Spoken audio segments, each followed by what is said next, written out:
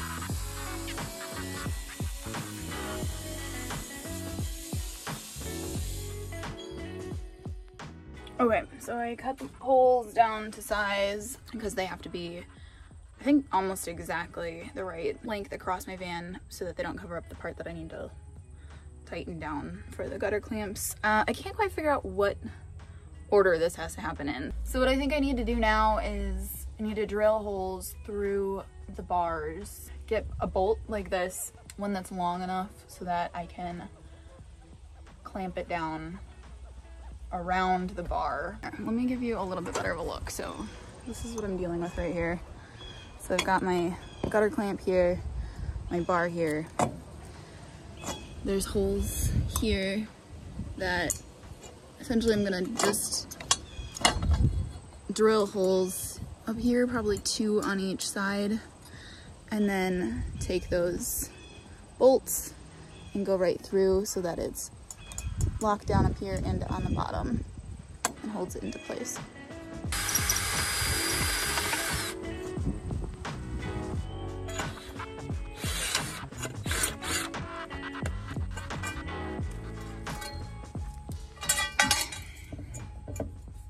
So I've got my bolts, I have some washers.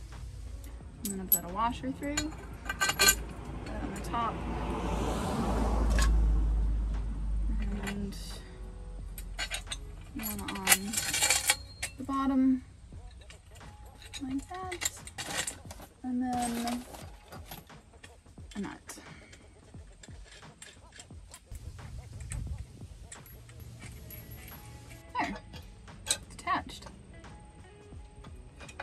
Definitely bought screws that were too long, but whatever.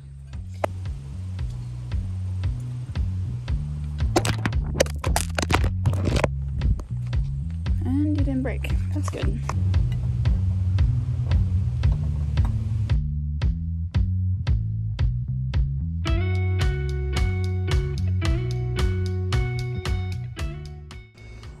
Okay, I took a lunch break.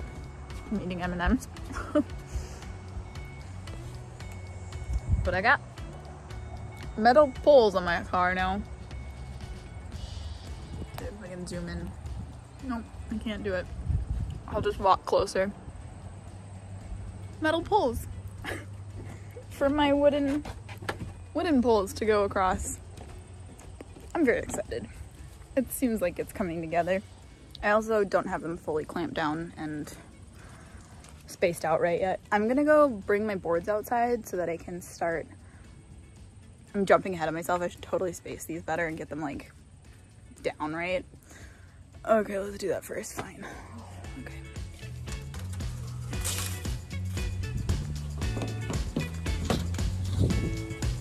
Can we just take a moment to appreciate how tall my tripod gets? I never thought I would need a tripod this tall. And here we are.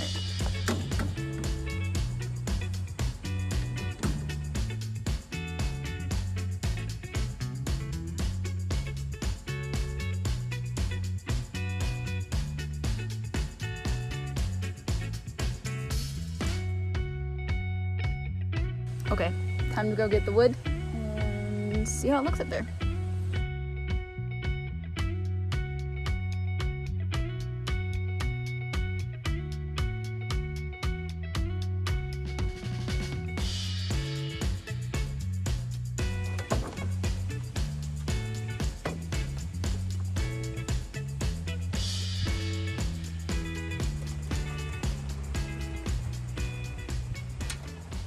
Okay, so look, don't know what I was trying to say there, but so there's like an additional board that I want, but these are getting in the way of this laying flat. So what I'm going to do is I'm just tracing where they are with a pencil, and then I'm going to just kind of cut notches out so that the board can just lay flat right on top of those. And I'll do the same thing on the other side board because that also is lying slightly up because of those bolts that I've got in there. So okay, I'm on the home stretch. I got a whole bunch of carriage bolts. I decided to do that instead of trying to countersink regular bolts. I don't want to drill into the wood any more than I have to because the more spaces that I drill into it, the more it's open and rain can get in. So I think carriage bolts will be quite good if I can make it work. It's the last thing I have to do. And then I have a deck on the roof of my van. I'm putting a piece of wood underneath so that I don't accidentally drill into my van. Basically, hi. Basically I'm going to drill a hole with this drill bit through both this and the metal bar underneath, and then I'm gonna stick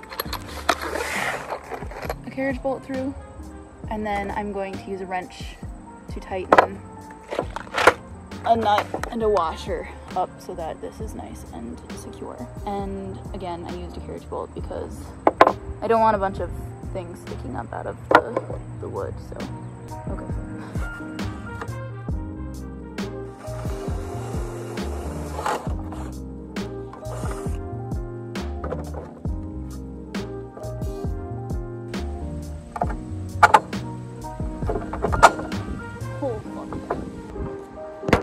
Okay, so I actually decided I did not like the size of the other bolts that I bought, so I ran to the hardware store and grabbed shorter ones because I think these ones will be exactly the right size, hopefully. See that? Instead of having a long tail, that's what we're gonna do. Okay.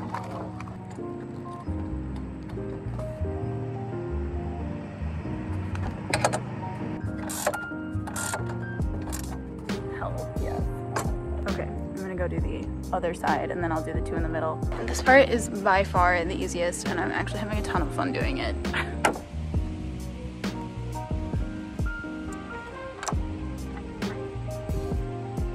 Okay, except for this part's not that easy.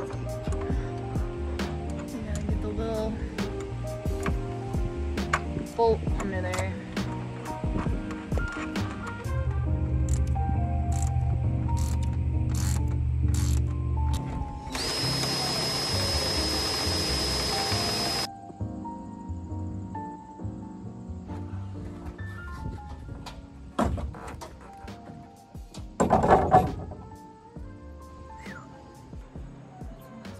Oh, that's so